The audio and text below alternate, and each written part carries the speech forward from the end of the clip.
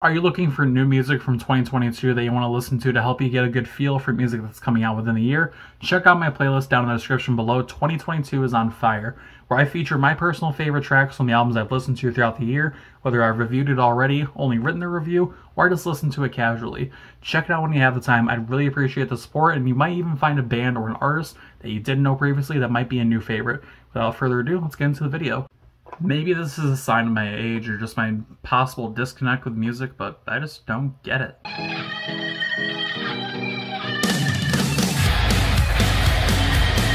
Welcome to Everyone Does Music, where today we're looking at the newest album from the band Dashboard Confessional called All the Truth I Can Tell. As you can tell, I'm still setting... That kind of made some wordy sense.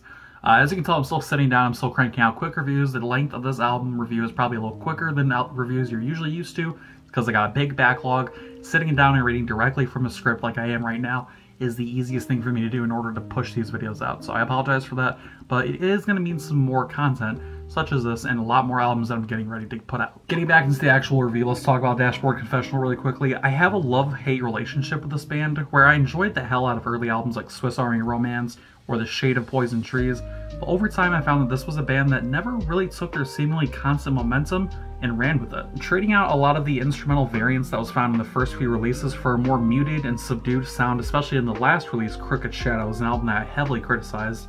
I've struggled to find anything else enjoyable on a personal level or even a critical level from the band's modern era. There is, of course, the fact that remaining that DC is now a project focused solely on telling stories with blunt honesty, especially in this new release, but that act alone can't polish dirt into diamond, and it seems like that very same adage can be applied to this release. I've said it before, I say it again, I hate going into a release and writing a review for an album with an overall negative mental space. In fact, even with some recent reviews I've written or posted, such as Atreyu's Baptized, Skillet's Dominion, or Trivium's Core of the Dragon, I make several attempts at trying to drag out some positives, but it just can't be done with this album from Dashboard Confessional. There were at best 2 moments within the entire 41-minute runtime of All the Truth I Can Tell where I felt like I was actually listening to an album with different songs than what I was already listening to before. This comes in one of the few songs that includes multiple instruments in full form, pain-free in 3 chords. Unlike the majority of the songs on this album, and although it takes about a minute, we do get a full band performance that feels like a performance from Dashboard Confessional the band, instead of just a solo act of Chris Carrabba that this has felt like lately. Dashboard has always been a largely acoustic rock act with early twinges of emo angst, but the modern product is one that's been drained of all enjoyability for me. So songs like Pain Free in 3 chords employ more than just a royalty-free type of song that you almost come to expect going into this album. I actually went to this one and was able to listen to it a couple times and think, alright, it's something, it's good enough, it's good, I like it. The general argument I've seen from people online is that Dashboard is a project that's meant to be enjoyed purely on storytelling elements, especially in this new release. As Chris has noted, it's a brutally honest venture, but emotion and truth isn't enough to create a great album. Just look at another recent album that in fact I reviewed on this channel. It was my first review, back with big air quotes, being Escape the Fates' Chemical Warfare. It was a song that covered a lot of emotional and personal ground from Craig Mabbitt's perspective, but that didn't automatically make it a good album. While the album's goal was dead set on telling a story of being unbreakable through rehabilitation and recovery, it sounded like little more than just the same song recycled several times over, with a very tiny handful of genuinely talkable moments. That sentiment is found here on this album as well, and it's multiplied tenfold. Even when the album gets catchy at times, like in the chorus of Burning Heart, I felt myself shaking my head at the overly basic lyricism. I've seen an overall sense of praise coming from critics and fans, but it's usually the same thing said over and over, and it's restating the phrase that Chris Carrabba precluded in this album, and I just don't really fucking get it. Critically or personally, I gotta stress that, both on a personal level and on a critical level. I'm not just sitting here like, oh, I dislike Dashboard Confessional, so I'm gonna talk bad about it. I look at every album, whether it's from a band I love, a band I openly kind of enjoy, or a band I hate, or a band I'm not too fond with.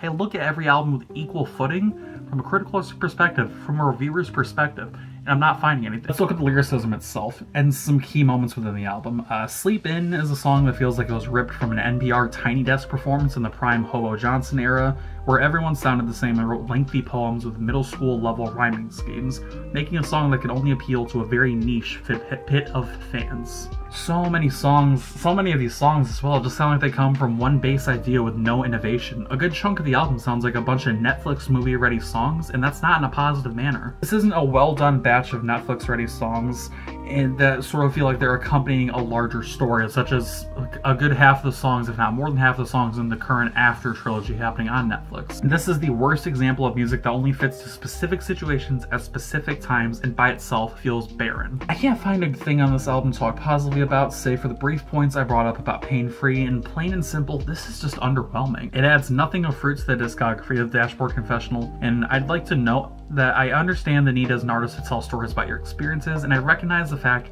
that this is a form of therapy. I don't want to discount the fact that this was probably a very positive experience for Chris in the end, and that going through with this helped him along with some personal fights and some inner turmoil. I understand that, but at the same time, this is music, and I'm a music review channel, and I do want to cover a lot of different music. This album happened to be on the list here. I'm not sitting here and saying, hey, you're fucking stupid for feeling these things. I'm not saying that at all. I feel that even if the music itself is bad, if the story being told behind it is genuine and true, it's a beautiful song in that term. But in a critical term, like what I'm doing here with this review, I have to criticize it. I don't mean to undermine the weight of these happenings, events, and stories that Chris Carrabba is telling here on the album. I just can't justify looking at it from a critical perspective with a positive tone when it's the 8th album with no new ideas, no nuance, and no difference from the album that came before it. This is, in my critical opinion, an album that will only appeal to the most hardcore fans of the band, those who yearn to hear every word from them, and those that enjoy each piece of music from them, regardless. If you're outside of those circles there and you still enjoy this album, more power to you. I'm happy that you can enjoy this album. I cannot enjoy this album from either perspective that I keep talking about. To that effect, maybe this album isn't for me in a pure and finite sense, and I've wasted my time with this review, but reviews are what I like to do, even if the end result is this. For these reasons and the reasons I've listed above, All the Truth That I Can Tell by Dashboard Confessional gets a 5 out of 10, and that's my review. Let me know what you guys think down in the comments section below. If there's songs that sound genuinely different from the pack and aren't just recycled songs from Dashboard Confessional, please fucking comment them. I want to enjoy this band like I enjoyed them back in the early days. I know I sound like a boomer. I'm 24 out of 24, and I want to enjoy this band, but recently with Crooked Shadows and with this album, I just can't. But I hope you guys enjoyed the video in some way. I hope you guys do enjoy this album. If there are people, again, if there's people who enjoy this album, fuck yeah, I am more than happy for you. I just couldn't find anything here personally or critically. So have a good day, stay hydrated, I'll see you next time.